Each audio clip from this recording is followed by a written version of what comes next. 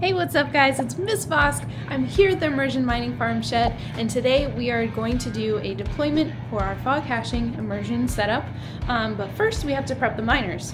So there's a couple things that goes into prepping miners before you immerse them.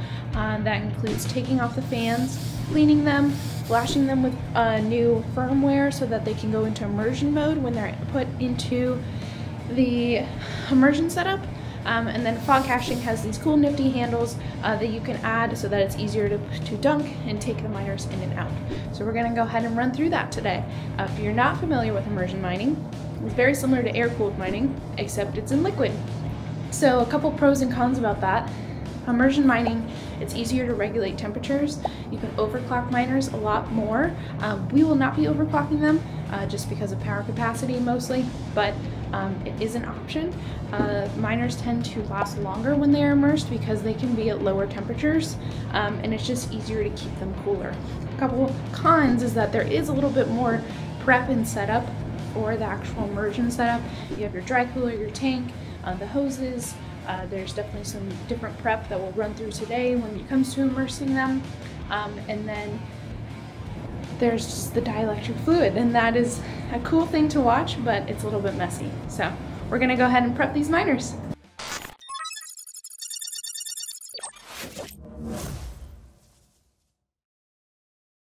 So I can't just flash these while they're running because basically, long story short, everything's at capacity. So some of the miners that are down, we're taking and we're putting them here on the test bench, and we're going to go and flash Braiins onto them, and we're going to use the immersion option, which basically acts as a fan spoofer so that they can run in liquid because they have a safety mechanism that will stop them, that will turn them off if they don't detect the fans running.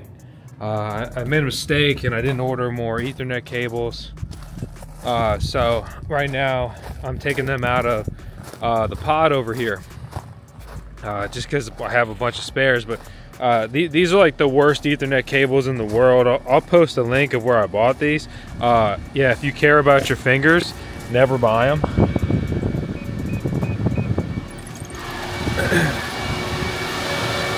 But yeah, basically half the pod's down, so we're gonna move to liquid cooling. Ethernet switch is up there. And actually, that guy right there just got himself Braiins. Got some Braiins, huh? All right, so we're working on getting Braiins onto all of these miners so we can dunk them, right? It's nice and warm in here. It's the only warm place out here. So this is Braiins Toolbox. Braiins Toolbox is now available on every platform. Super freaking cool. I couldn't be more stoked about it because I'm a Mac guy.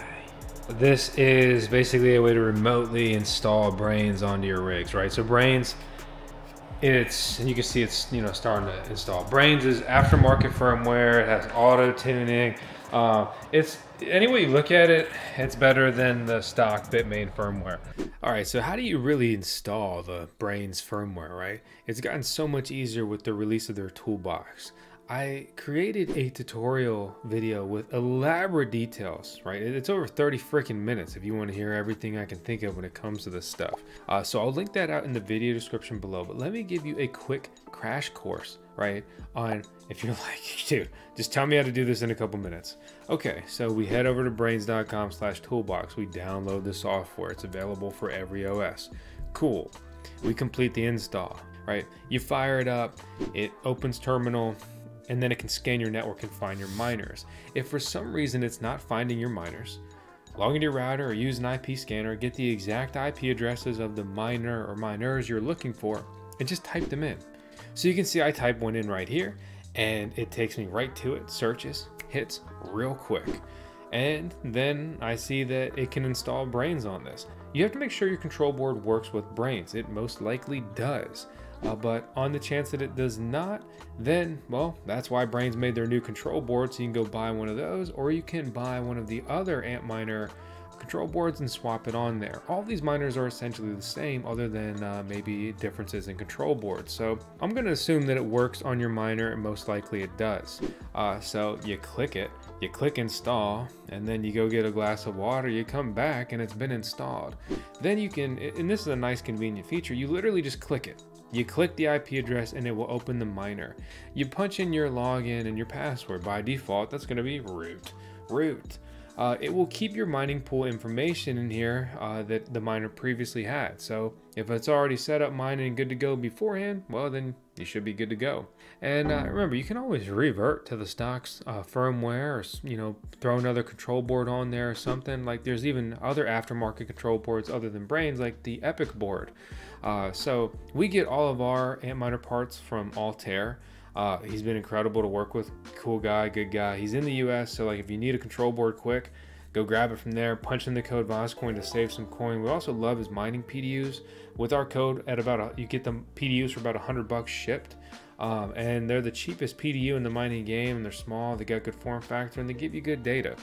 So with all that said, right, we're in here, the miner's working, miner's running, and then I go down to the temperature and fan area and I click immersion mode. I click that on, and make sure you understand, right, you don't want to test this out, that when you click this on, and if you take the fans off, it needs to be in immersion fluid. Okay, it needs to be in liquid. It needs to have something freaking cooling it very seriously. If you click the immersion mode on and the fans are still on, that's fine, it'll work. That's what I did in my testing. I clicked immersion mode on and the fans are still on and it looks good, it's still mining. All right, cool, turn it off. I take the fans off and I dunk them in the immersion pods. That's your crash course on Braiins. It will auto tune. You can pick a hash rate target or a power target. I underclock most of my Bitcoin miners, so I look at my older S19J Pro 104 terahash miners. I go in their settings and I say, okay, 2,200 watts. That's all you guys get. It increases the efficiency. It increases my runway with these miners, and it just makes sense for me with my Bitcoin mining operation at my electricity rate. So there it is, crash course, Braiins firmware mining. Online operation. It's no secret, I love mining, which naturally means that I love, or at least need, mining rigs. That's where ASIC Marketplace comes in. They sell all different types of cryptocurrency mining rigs. They get them to me quickly, which makes the difference with my ROI. And you know what else helps the ROI? If you punch in the code VoskCoin to save some coin the next time you order a miner from them. So now we're going to test some of the miners just after we flash Braiins onto it.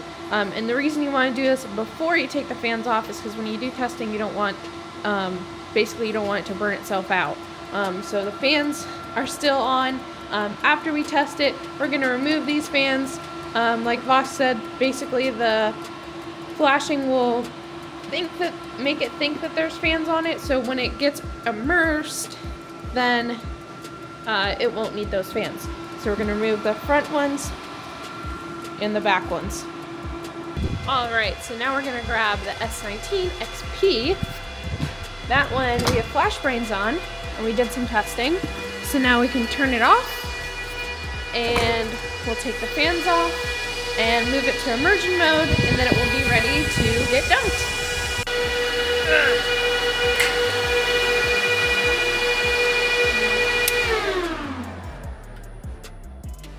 Alright, now that we've tested our miners, we're going to go ahead and remove the fans, the front and the back.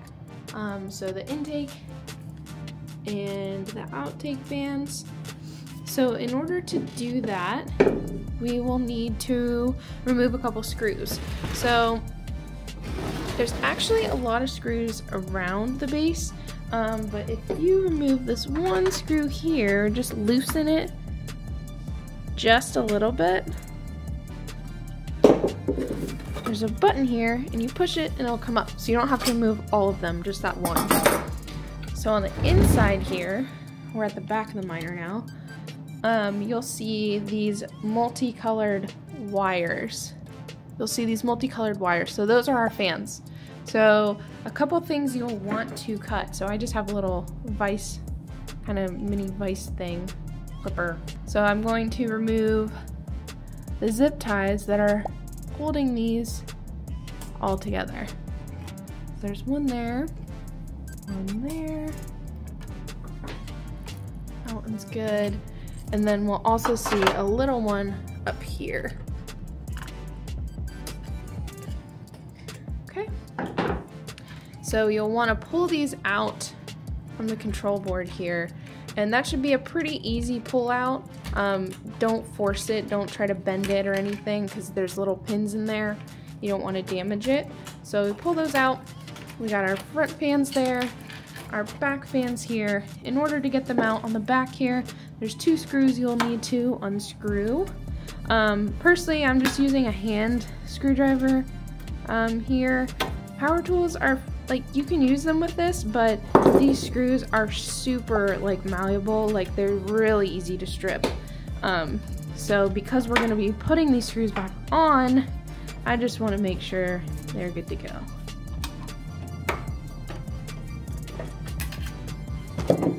So then this part will just kind of pop off a little bit. We can pull these out. There we go. I'm just going to put these screws back on.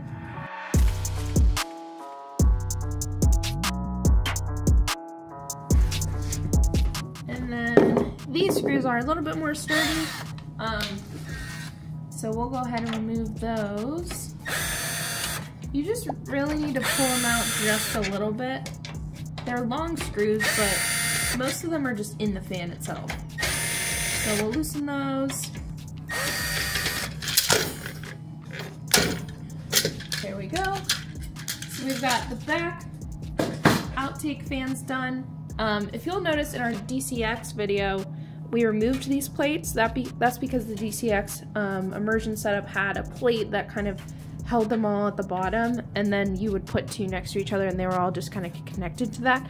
For fog hashing, I don't believe we have a plate like that, so I'm just gonna leave these on here now. But we'll still go over here and grab the front fans. So same thing here. We have our fans here. I will need to loosen this one screw here just to let it come out. Again, I'm going to use a hand screwdriver here because I hate these screws. So we'll just slide that up a little bit just to get the fan wire out. Then we'll put it back.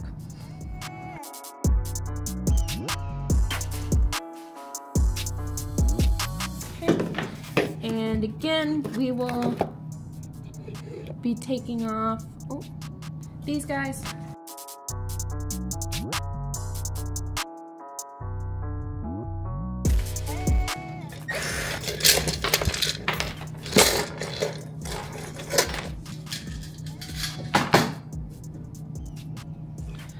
So those are now off. So we've got our front fans off, our back fans off, and then we're just gonna slide this plate back on here.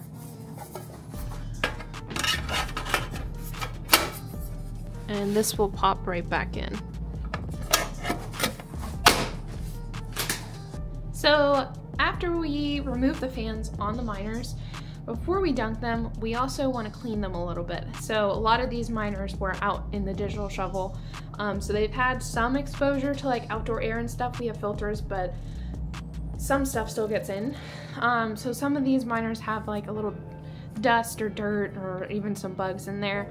So we'll just take this shop vac and we will just kind of use that to blow out some air, blow through the machine and try to get some of the dirt and dust and stuff out of it. I've heard it's not recommended to use compressed air on these because it can have some moisture within it when you use it. So we'll be using a shop vac for that part.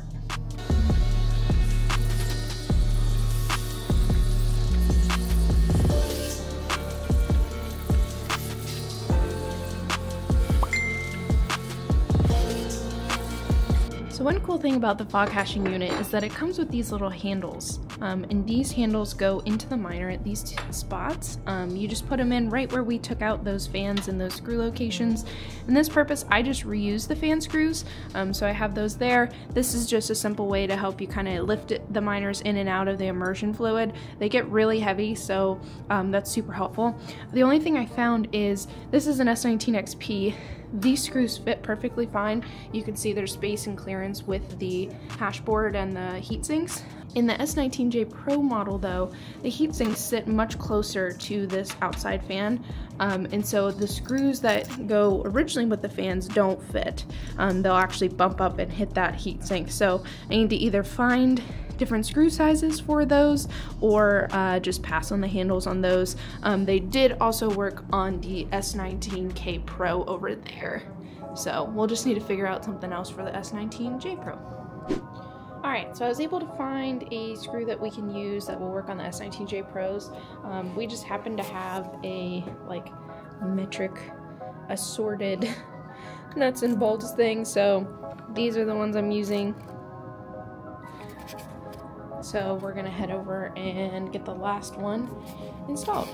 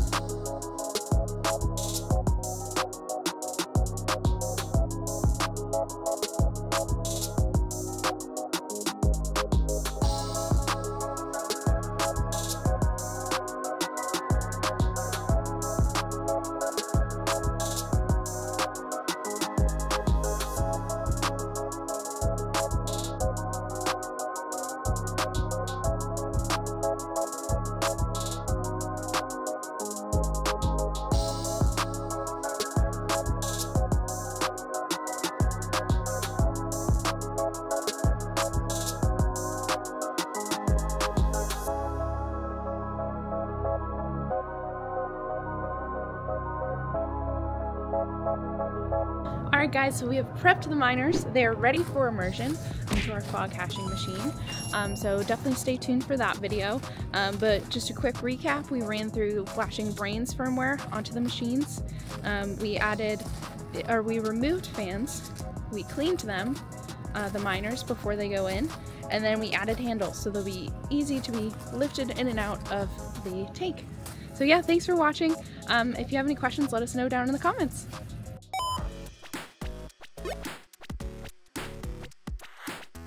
You